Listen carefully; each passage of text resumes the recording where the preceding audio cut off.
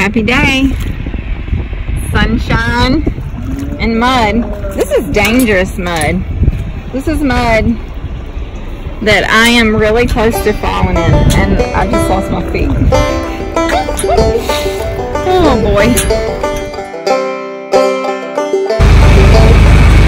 My husband just splattered mud all over me.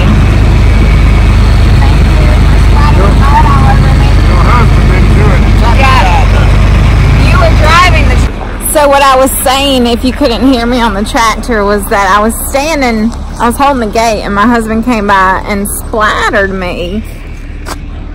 Like, head to toe, to face, to neck. Yeah. And I was blaming him, and he said it wasn't his fault, it was the tractor tire. But he was driving, so. Okay, well, since I mentioned something about cleaning in my last vlog, I'm just here to say that cleaning is contagious. I'm cleaning my room. I'm going to show you a little bit because, you know, I don't care anymore. But I'm here to say that cleaning is contagious. I can't stop sneezing. The amount of dust in this log house and under the bed and under the dresser. I'm pretty sure I'm gonna come out of this with COPD. Anyway, look at this. That's actually stuff to keep. I've already taken a full load of stuff to my truck. This is stuff that has to find a new home. Kid stuff, what do? I put it in a box. And all this stuff from underneath the dresser. Yeah. Dust bunnies. Anybody need that? I don't have anything to do with it. I don't know where to put it. But we're making progress. That little dresser over there, it had so many books on it yesterday you couldn't see the bottom, so I got rid of a bunch. Isn't she pretty? That was my mom. Anyway, lots of work, but we're getting there. Slowly but surely. And now I'm committed, so I'm in it to win it, y'all. I'm gonna do this. This is the year that my house gets at least mostly decluttered. I'm just gonna keep preaching that to myself. Okay. Okay, y'all, things are kind of deteriorating. Say that 5 times fast. Quickly here. The dust is killing me. I can't stop sneezing. My eyes are burning and itching and red. I mean, I'm making progress. I haven't seen that dresser top in years, but I just sucked up an SD card that goes in my camera that's probably worth $100. So now I got to dig through. I got to dig through this bag and try to find a little tiny little SD card. And this is what I get for cleaning. This is what I get for cleaning. Actually, this is what I get for not cleaning. I'm going to make it, y'all. I'm going to make it through this. I'm powering on. This, y'all, this is what we have today. It's gross. So, it only makes sense to go out in the pouring rain to take like an entire truckload of stuff to the Salvation Army. That's what I'm doing. Because I started putting it in here and there's nowhere for my kids to sit. And it's the only thing I have to drive. So I either go take this stuff today or they don't get to go to church. So this is what I'm doing. I just had a really scary thought, y'all. I gotta stop. I gotta stop. It's 1:10 on Saturday. They might not be open. They might have closed at noon. I don't know. That's a really scary thought. Because I really need to get rid of this stuff. But I gotta go to the grocery store anyway, so here's hoping. Yes, yes, yes. Open. Alright. Wish there was like an awning or something. Of course there's not, but whatever.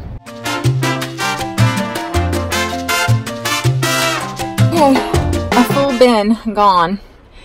I just couldn't get rid of those. If you saw my last vlog, you'll know what those are. And that scary looking doll, it was mine, and my girl played with it for a while. And I don't know, I just can't get rid of it. So, I'll put it in a box and save it for a grandchild or something. Or let my children deal with it one day. All in all, pretty good. Just did a little drive down the road to see what the creek and the river was doing. It's out. It's way out.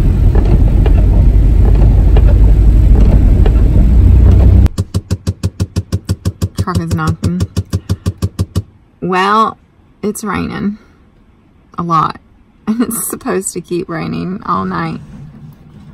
So yeah, the river's out, the creeks are out, the fields look like rivers are running through them.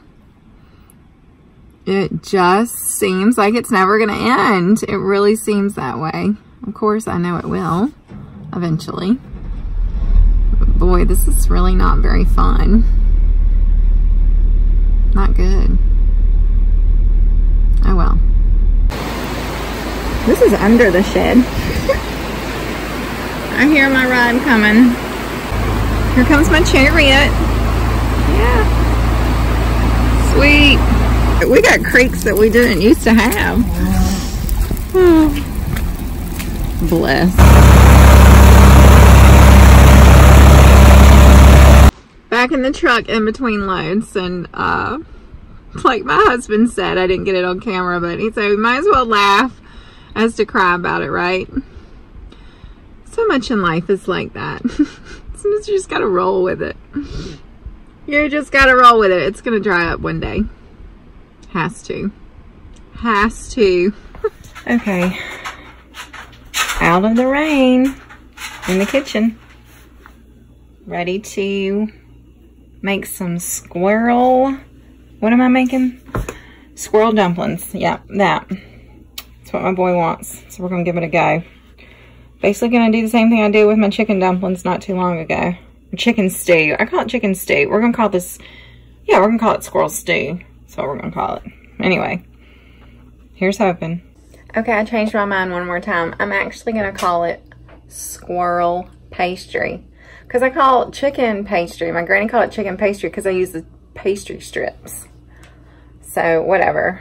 Squirrel stew, squirrel dumplings, squirrel pastry. This is what we're doing. Hot Mess Express here today. Yeah, but I'm not out in the rain anymore, and that's awesome.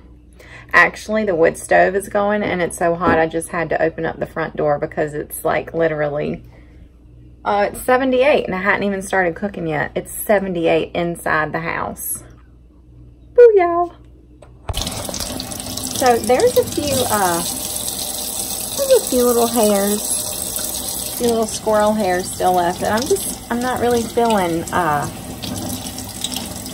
like I want to cook squirrel hairs. So I'm going to try to get those off. There's not many, just a few. So these little squirrels are not nearly as big as that other one that we killed. But there's 3 of them, so yeah. We should have enough to make a meal. So for what it's worth, if you missed my last vlog, I talked about how my son, he's 10, killed a squirrel, a really big squirrel. You have to go see it. It's really big. Big. And he wanted me to cook it, so I fried it like chicken, and it was delicious. And it was the first time I'd ever cooked squirrel, the first time I'd ever eaten squirrel.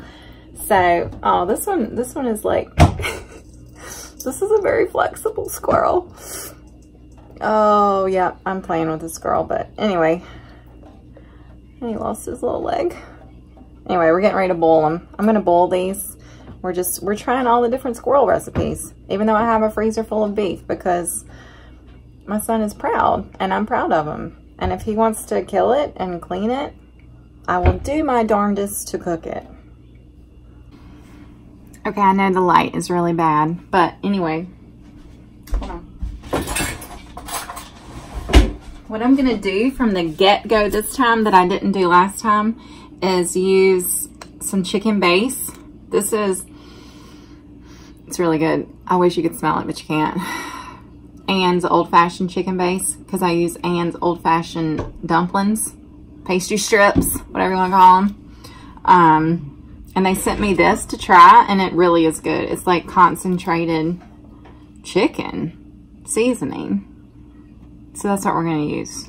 So we're going to boil the squirrel in this. It's going to make its own broth, kind of chickeny, squirrely. Then we're going to take the meat out.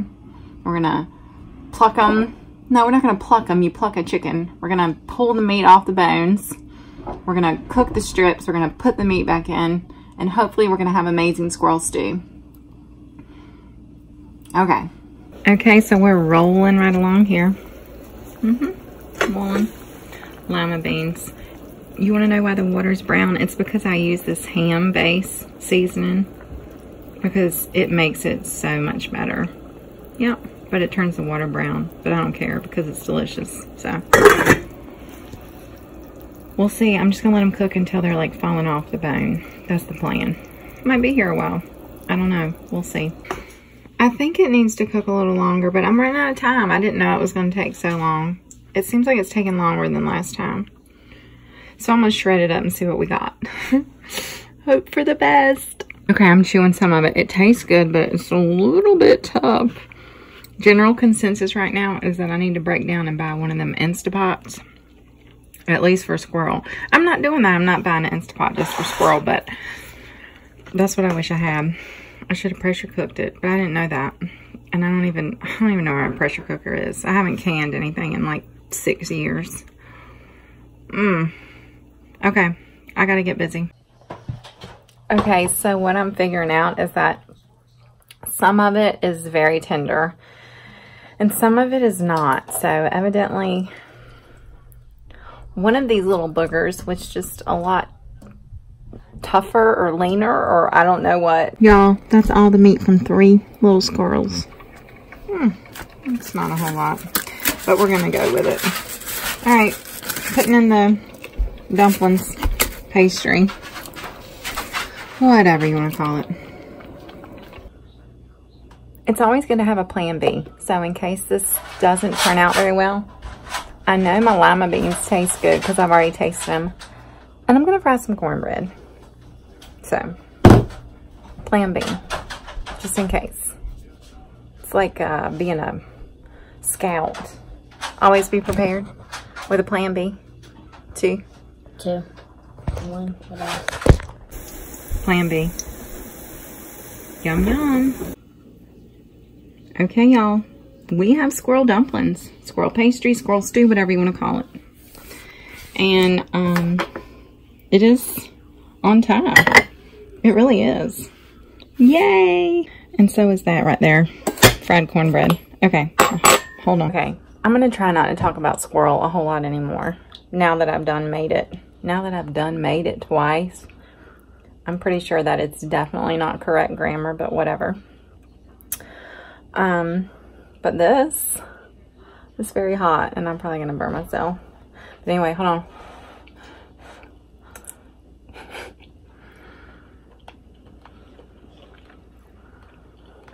It's good. It tastes like chicken stew. Alrighty then. We did it. I did it. We did it. Cheers. I will say I'm ready to get back to beef, but it's been fun doing this too. Learning something new.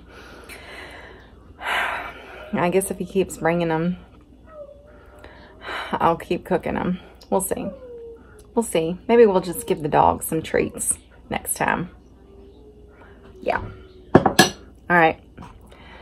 That's the tail end again. Because